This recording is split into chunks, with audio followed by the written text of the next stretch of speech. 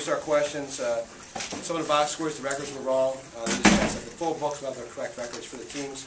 And also, Juan Fernandez, the box is wrong, has 1 block in the game. I believe Charles Jefferson has 2. So, questions for players. Bradley, you worked so much on your mid-range game over the summer.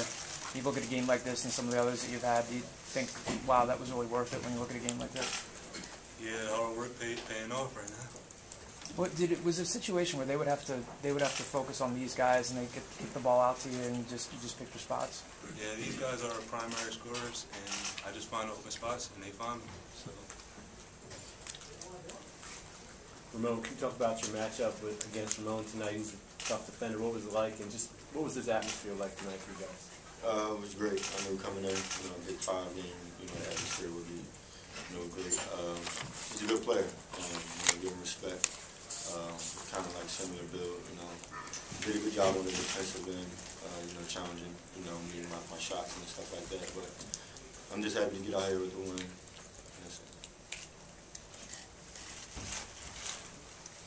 Earlier, what is it in particular that maybe you did in over the last year or two that really has made you an offensive threat? Where when you came here, you were pretty much a defensive player.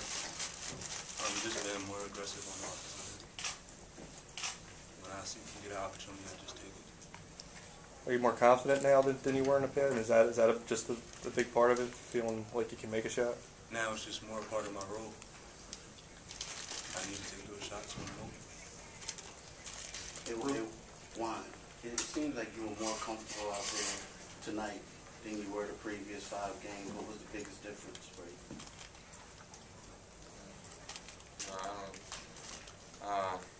I was the same player I was the last 5 games that I was today, so that's the way I feel.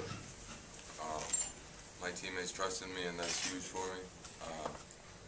I try to stay closer to them when I'm not having good games, and they helped me through all this. So it's actually their credit, and luckily today we had a win. But we need to play like this more consistently. Hopefully, with Mike back, it'll be better. Ramon, could you describe what it is about certain teams that allow them to play together in the last couple of minutes of a game, whereas other ones can go on one-on-one? You guys had a lot of second, third, and fourth passes in the last few possessions. Well, that's something, we do in practice. We got a lot of unselfish guys. At the end of the game, I have a lot of confidence in Raulera, to take that last second shot. Like you said, he's been working all season, preparing himself for situations like this. And it's just, like I said, just gaining confidence in one another. That's just our style of basketball. We pass the ball around, and like I said, if any given guy is on, that's who we're going to feed the ball to. Later, how did things evolve when you hit that short chunk of 22 seconds to play, like prior, to taking the shot? Did you feel that you were open? Did you see the ball coming? My guy helped me, and I seen the opening. Ramon passed it, and I took the shot. Thankfully, it went in. No hesitation. I mean, you kind of at the point now where no hesitation, just feel good taking that shot. Yeah. Hey, all three. He just mentioned the consistency. You guys have had obviously some big wins. Let's talk about trying to be consistent and play that way every night and get to that point where you don't have those lapses.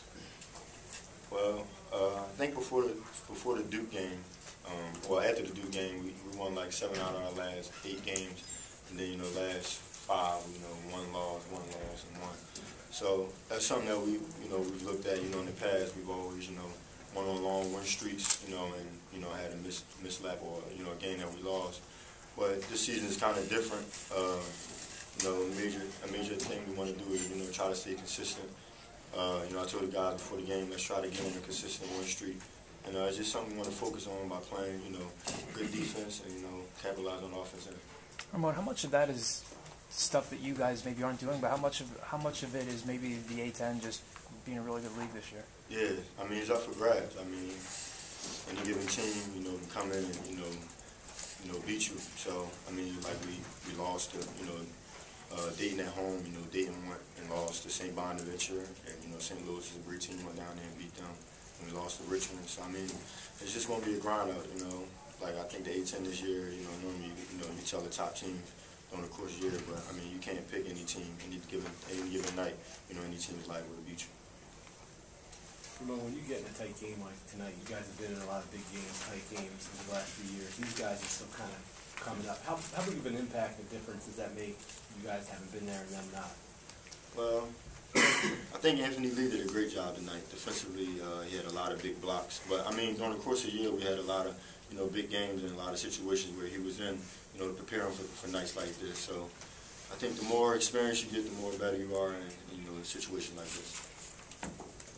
Ramon, how much better has he got? I mean, Anthony clearly has the talent, but Fran used to talk about how Lavoie always used to be in the right spot at the right time. How much do you see progression there with Anthony in terms of that stuff, being in the right spot, right spot on the floor? A lot. I think he came up big tonight. You know, he didn't let himself get down. You know, in the first half, you know, he had 2 quick fouls. But I mean, Anthony's working. You know, it's his second year. You know, with Mike being out early, you know, he was pushed to, you know, be a larger role on his team. And I mean, he's progressing. I mean, we're all behind him. You know, we want Anthony to do the best he can, and I think he's progressing each game, and he's doing a good job. Are you guys almost at the point where you're kind of just past the point of being used to playing without Mike, and you kind of say whenever he comes back, he comes back?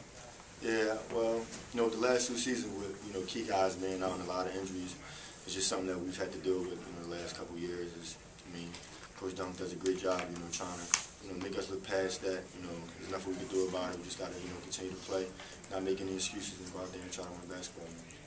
Juan, you hit a floater late and got to the line a couple times, hit some free throws. Was it a conscious effort on your part to maybe just drive the ball, maybe try to get some points that way? Yeah, I thought we were a little stagnant at times.